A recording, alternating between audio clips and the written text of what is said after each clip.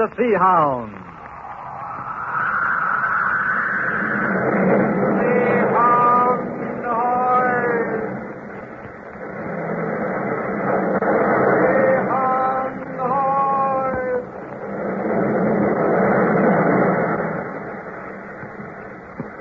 Blue Network presents The Adventures of the Sea Hound with Captain Silver and Jerry.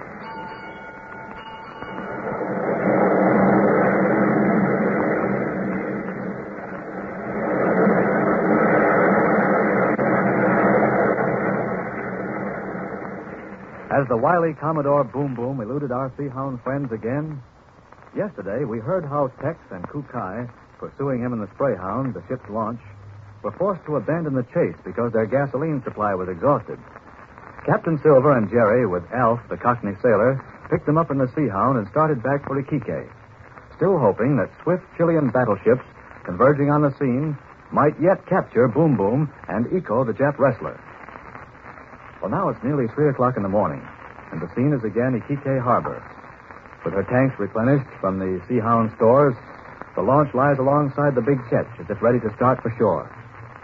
Jerry, Tex, and Alf are on board, and there's Captain Silver just appearing up the companionway. He runs across the deck and leaps onto the Spray Hound. All right. Go ahead, Tex. Did you call Senor Cuesta, Captain Silver? What do you have to say? Oh, just a moment, Jerry. Wait till I get settled here. There. Well, now, here's the latest communique right from the firing line. The warships have reached the position given them by Tex, and they're combing the seas in a southwesterly direction. Golly, we knew that. Have they sighted Boom Boom? No, not yet, Jerry. Oh, gee. Don't be so impatient. They've got a difficult job trying to run down a small boat that has the whole southern Pacific to hide in. That's right, Hill. Why, they were swinging those searchlights all around us. Not one of them sighted Kukai or me. Yeah, Tex, but we knew that an hour ago that you reached the spot where you were. And still I haven't found Boom Boom. Don't forget, Hill, in an hour, Boom Boom could have traveled 40 or 50 miles. That aircraft of his'n was fast.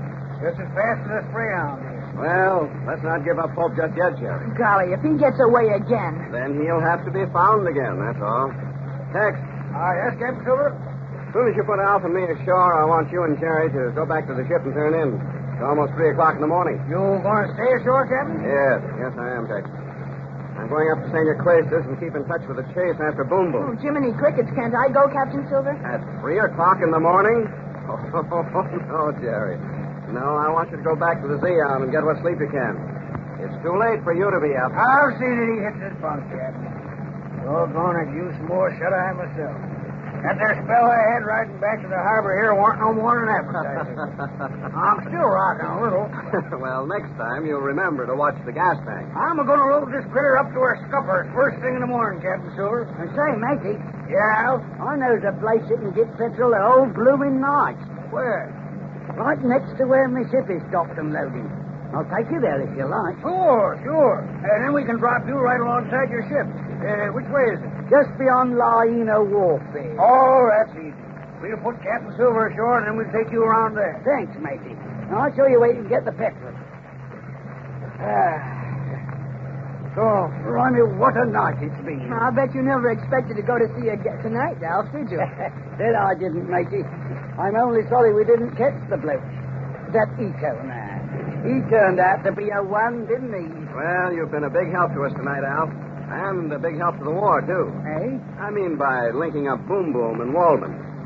It's Waldman, undoubtedly, who has been tipping off Boom Boom about ship sailings out of Iquique. Right, me pink.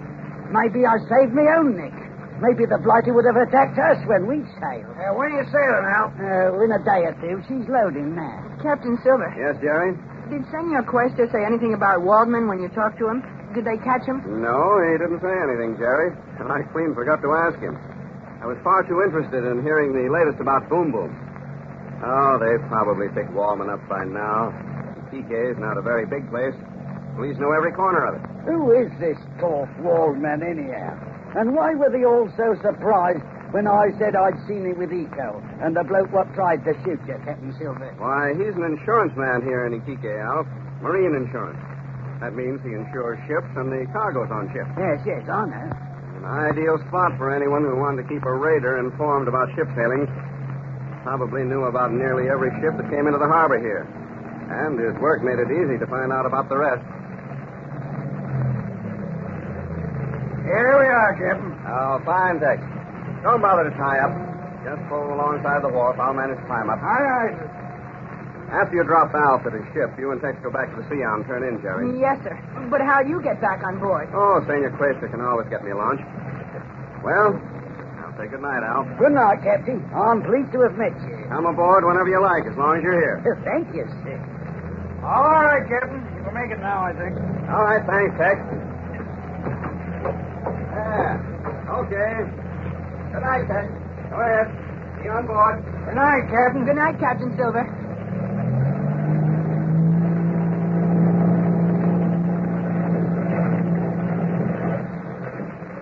Which way now, Al? Out to the end of the dock, matey, and turn to port. We ain't far. Okay. Sit up here, Alf. There's plenty of room. Thank you, matey. Here. Drop right down. Thank you. So you don't know just when your ship is sailing, huh? In a day or two, the mate says. Won't be long, they're loading in there.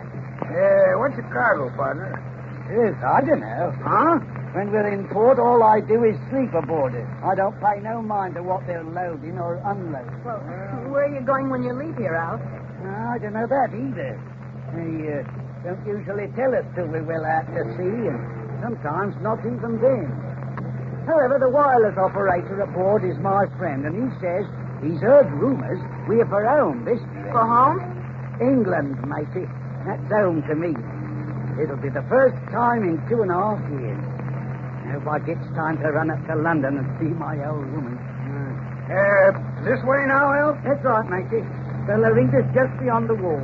What's the name of your ship, Alf? The Lareda. It's a Spanish name. Oh. She's owned off and off by some corp here in Iquique and a British line. You'll see her in a bit. See where those lights are shining beyond the edge of the dock? Uh-huh. And that's where she's moored. You'll see her now. Wait a bit. Oh, blimey. Oh, what's the matter? They're still loading her. They must have been working all night. Hey, that's ore or some kind of loading. Lummy. We'll be putting out soon, or my name ain't Smithers. That's why they've been working all night, I bet. We're due out soon. Where you want me to put your shore? Well, there's a nice place just beyond the ship. You cut across her bow and turn in. And the petrol place is right there, too. Okay. I wonder what kind of ore that is they're loading. I don't know, matey. What do you think it is, Tex? Oh, I'm darned if I know, here. Would it be, copper, you think? I've always heard they load a great deal of copper in it. Copper. Why, sure, that's what it is. Copper ore. Silly sends out a raft of it. Captain Silver told me. Look over there, matey. You see? Huh? You can put me ashore right there, where you see that landing stage. And your petrol place is right there. Oh, yeah. You better cut the motor, Tex. Yeah.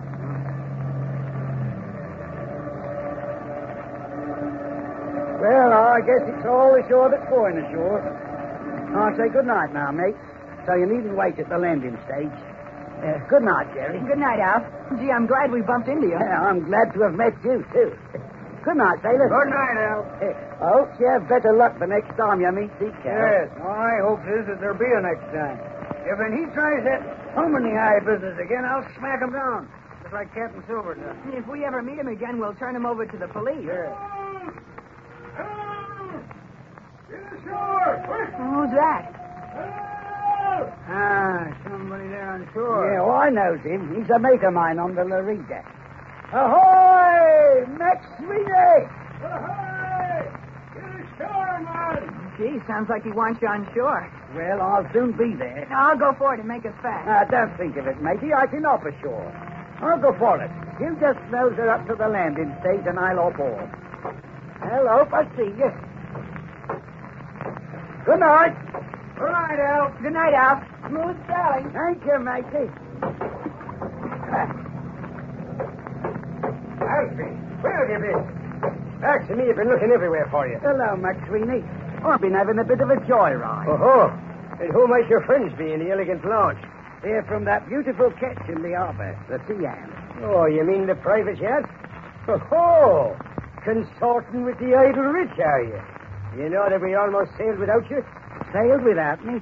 Why, they're still loading. The last load they'll load this trip. We're sailing in 3 hours, perhaps 2. And every mother's son of us is due aboard immediately, if not sooner. Right, mate. Well, now, tell me. Did you have a good time aboard that yacht? Did they wine you and dine you? Wine and dine me. Feel the damn from me. Huh? They sailed me 50 miles out to sea. Oh, did they now? Perhaps you'll be after telling me why. Yeah, let's have a bit of a wit, and then I'll tell you the whole story. Well, Barks is half waiting for us at the wine shop up the street a bit. Come along. Now, which pub is it? Here, this way. Now, be after starting your story.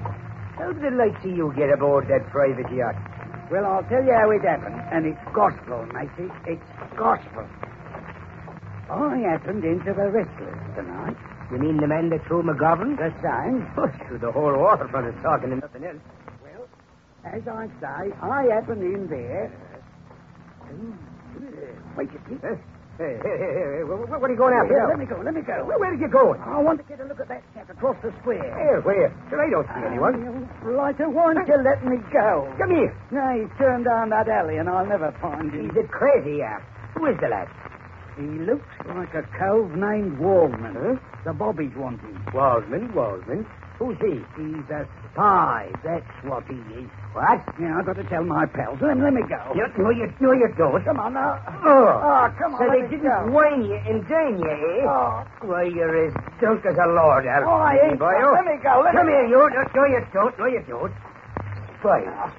Somebody named Waldman. Why, you're drunk, Al. Come off it. Let me go. Here, you'll come along with me now. Between Sparks and myself, maybe we can sober you up enough to get you aboard ship. No. Come on. No, I won't. No. Come on, let me go. Did Alf, the Cockney sailor, really see Senor Waldman lurking about the waterfront? But that means the Iquique police have so far failed to find him. And what is his business near the freighter being loaded with a cargo of copper ore? There's more excitement coming, so maybe you'd better tune in tomorrow for the further adventures of the Sea Hound.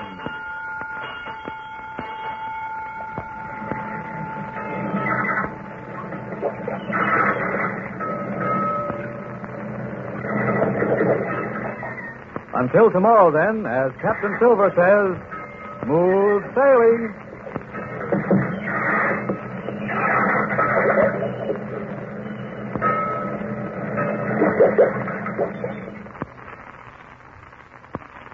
The Adventures of the Sea Hound are written by Frank Dom. The director is Cyril Armbruster.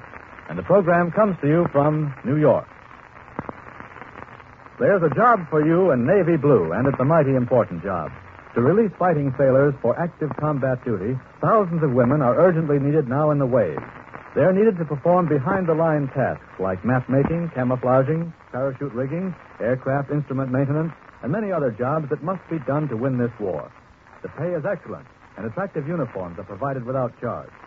Specialist schools will train you for jobs that may lead to interesting careers after the war. Any American woman between the ages of 20 and 36 with at least 2 years of high school and with no children under 18 is eligible for enlistment.